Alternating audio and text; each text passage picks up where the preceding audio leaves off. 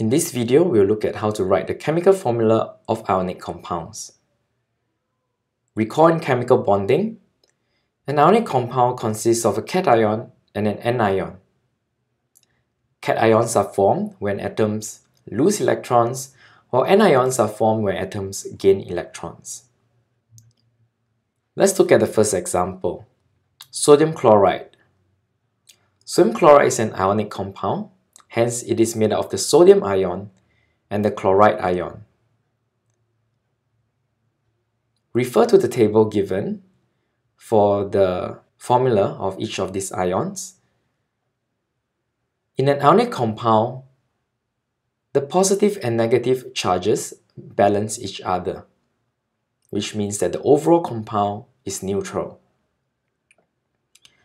We have sodium ion with a +1 charge, the chloride ion with a -1 charge. So we need one sodium and one chloride ion to balance each other. Therefore, the chemical formula of sodium chloride is NaCl. Let's look at another example, magnesium oxide. Magnesium oxide consists of the magnesium ion and the oxide ion. The magnesium ion has a +2 charge, the oxide ion has a -2 charge. So we have one magnesium and one oxide ion. Together they form a neutral ionic compound. Let's look at calcium chloride. We have calcium 2+ and the chloride ion. So the calcium ion has a +2 charge, while the chloride ion has a -1 charge. Notice if calcium and chloride were to form in a 1:1 ratio, the charges would not balance because calcium is +2 and chloride is -1. In order for it to be neutral, we need 2 chloride ions for every calcium ion. This means the formula would be CaCl2. The subscript 2 tells us that there are 2 chloride ions present in the formula. Let us look at sodium oxide. Sodium oxide is an ionic compound that is made up of the sodium ion and the oxide ion. The sodium ion has a +1 charge, while the oxide ion has a -2 charge. Again, we will need 2 sodium ions so that we can balance the -2 charge provided by the oxide ion. The chemical formula of sodium oxide would be Na2O.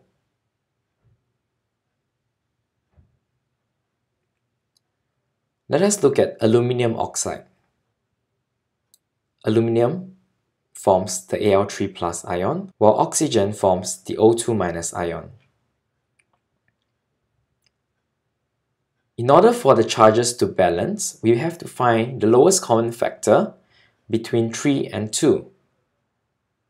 This means we have to put in 2 aluminium ions and 3 oxide ions in order for the charges to balance. Therefore, the chemical formula of aluminium oxide is Al2O3. In copper 2 hydroxide, there is the copper 2+ ion and the hydroxide ion. Notice that in some chemical names, you see the Roman numerals 1, 2, or 3, and so on and so forth.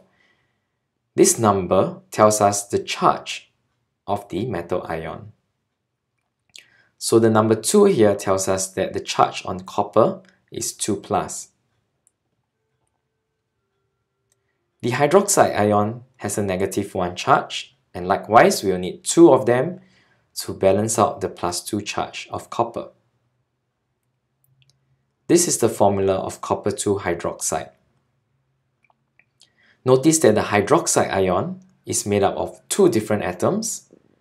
We need to put a bracket when there is more than one of such polyatomic ion.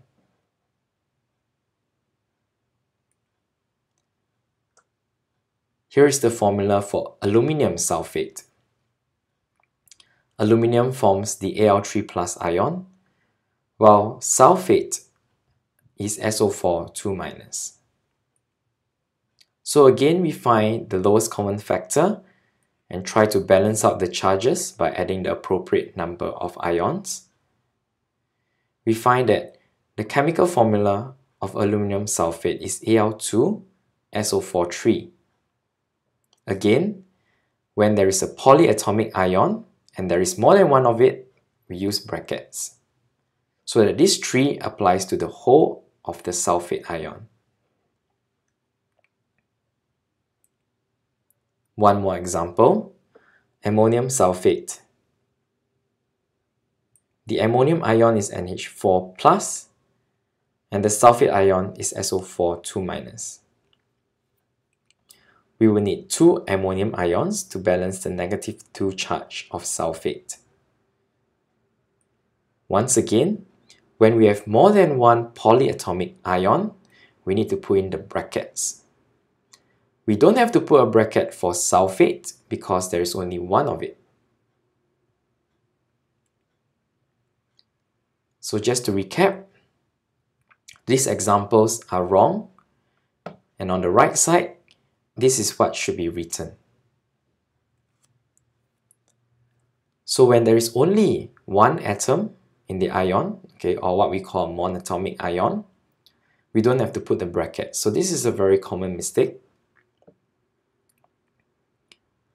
Okay, when we have a hydroxide ion which is polyatomic and there is more than one of it, we need to put in the brackets. Otherwise, in this formula, what you are telling others is that there is only one oxygen and 2 hydrogen, which is wrong. Okay, finally, the number of the ions are denoted as a subscript rather than a coefficient in the front.